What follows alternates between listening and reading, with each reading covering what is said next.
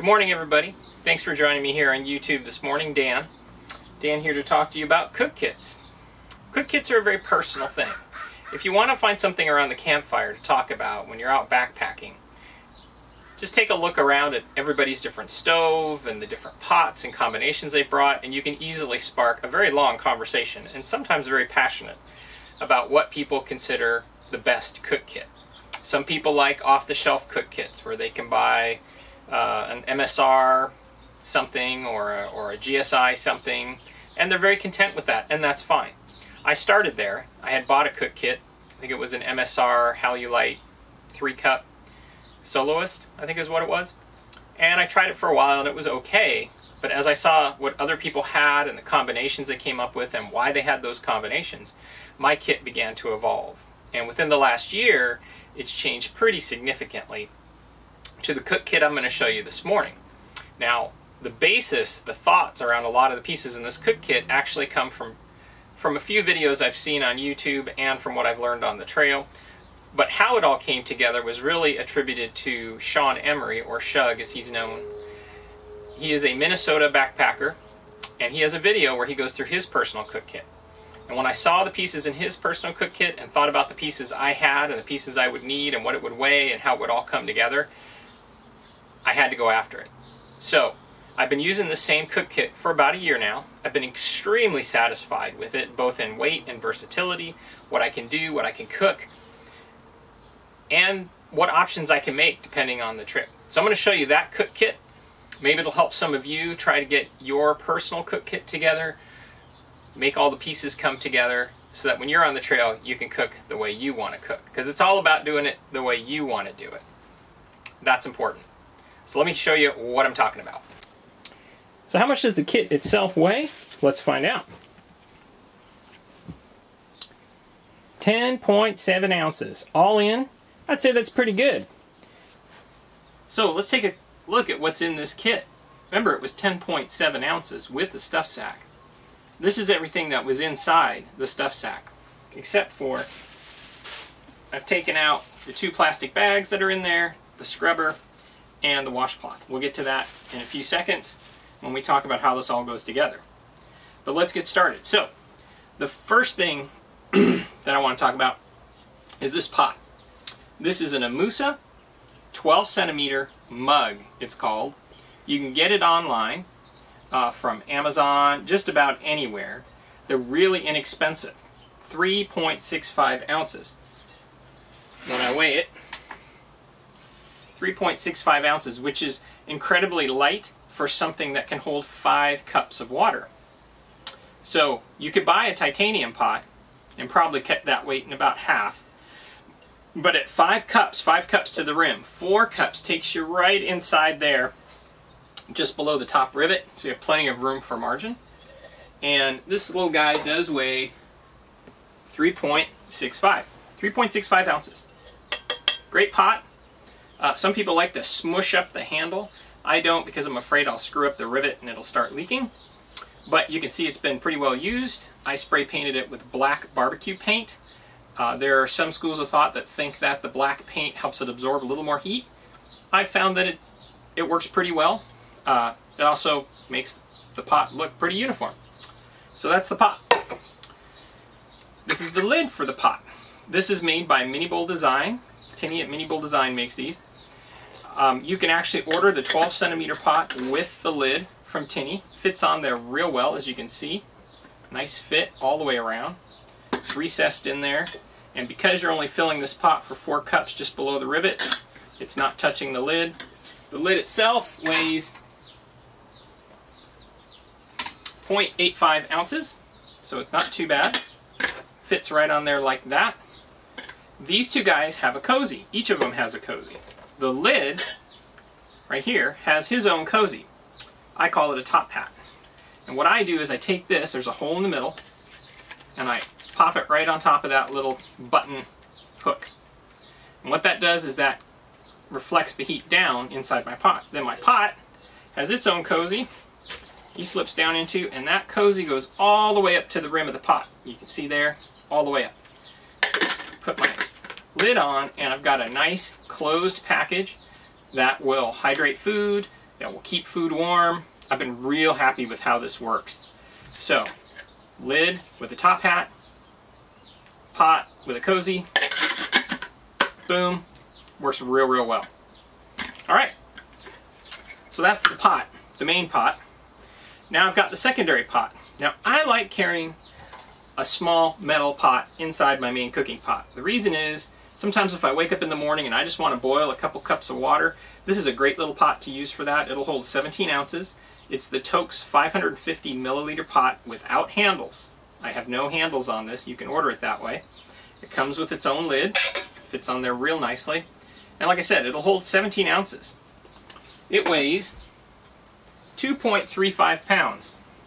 How about 2.35 ounces? It weighs 2.35 ounces and very, very light. I put this silicone lip guard on there because I don't want to burn my lips. And he has a cozy, which is made out of the bottom of a Gossamer Gear 1/8 inch sleeping pad. I tried to use the Reflectix cozy material and it just was too bulky. This works real well. Keeps the drink nice and warm. This just slides right down in there like that. Boom. He's good to go. This then slides down in my pot. So I've got my main cooking pot here with his Reflectix. This is Reflectix. You can get that at Home Depot. There's plenty of videos online that tell you how to make a cozy like this. My main lid, my drinking pot, or my coffee pot, if you will. It's got a lid. Now we get to my spoon. This is a kid's Light My Fire Lexan spoon. Spoon on one side, fork on the other. You know, people laugh at me sometimes around the campfire with this, but I tell you what, it's 0.3 ounces, and I'm not in a hurry when I'm out camping. I'm not trying to shovel the food in my mouth as fast as I can, so I don't need a huge spoon. This works real well, and it's real compact for a fork-knife combination, or fork-spoon combination. Yeah. This is my stove. That right there is my Franken stove. It is a Fancy Feast stove with carbon felt wick and a small soda can that's been cut to fit. Now this concept comes from wood gas stoves, I believe, are the ones who make the Fancy Feast with the fiberglass wick. Great stove, 15 bucks, real cheap. But I wanted to make my own, and what I found is that when I made this one, it weighs half as much as the one I could buy online. So he goes with me, and the burn characteristics are about the same. He will boil, this guy will boil 3 cups of water on 1 ounce of fuel in about 10 minutes. Not bad. And the great thing about it is you pour your fuel in there, then take your pot, boom, you put it right on there like that. No need to carry a pot stand. Take my lid, boom, and I'm cooking. Now, along with my stove, I also carry this little round vapor barrier that I put on the ground to protect the stove and keep it from getting cold. And a windscreen, of course, to go around the whole thing upside down for cooking. You gotta have a windscreen when you do an alcohol stove. Now, how does this all go together? Good question.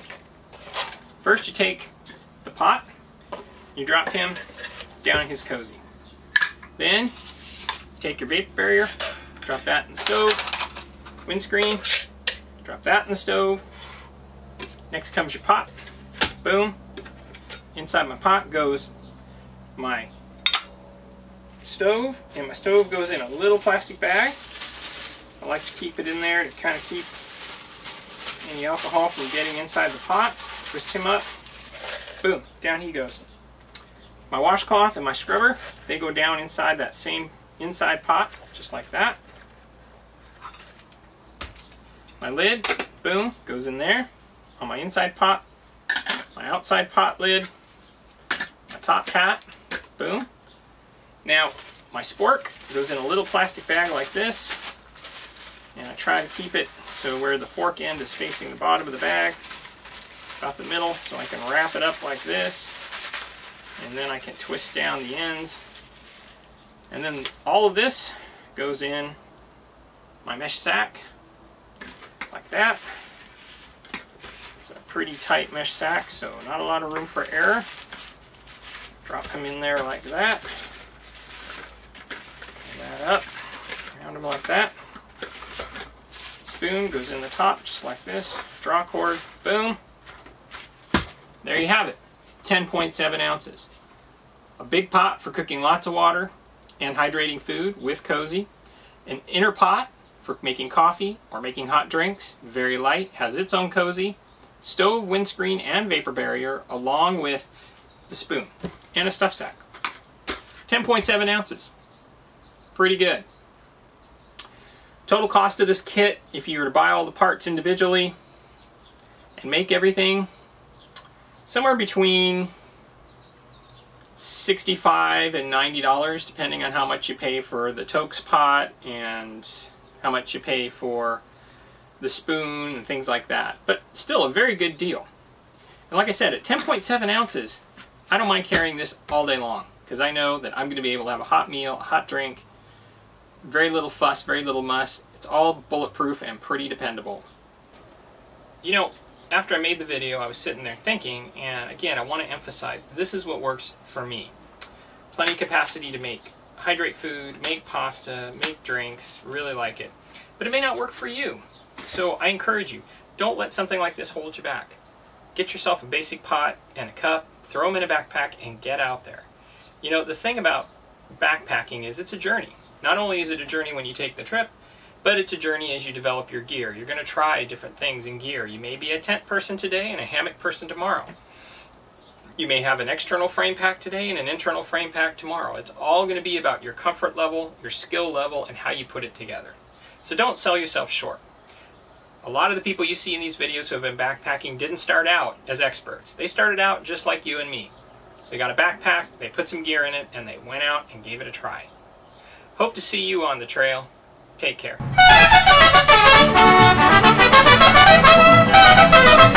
What?